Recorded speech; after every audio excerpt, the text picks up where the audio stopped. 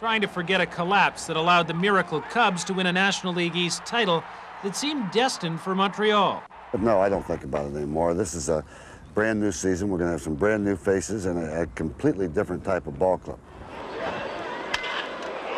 Enter a 21-year-old named Delino DeShields. This second baseman, groomed in the Expos system, is cool and cocky.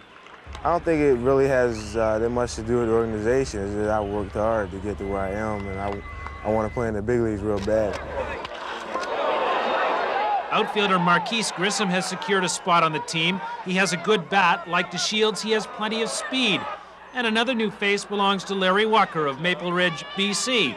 He, too, hopes to turn a short spring into a long stay in Montreal.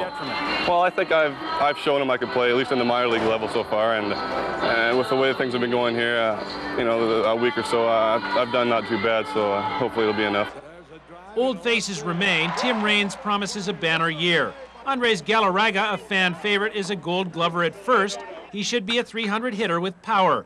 And Tim Wallach, the veteran, patrols third base with unchallenged ability. He'll bat cleanup and try to recover from 2 mediocre years at the plate. Pack up some stuff to go to Montreal. And then there's Oil Can Boyd, a former 17-game winner with the Boston Red Sox. He's had problems in the past, but may have found the groove with Montreal. I wanted to play ball, and I wanted to be somewhere where I was wanted. And the Expos reached out, and they showed me something different.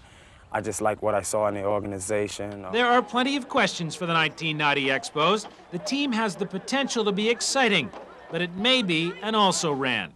Sometimes you have to gamble. And so I like it when there's a few things that your ball club has to prove. And the Expos have a lot to prove as they head north to open their 22nd season at home.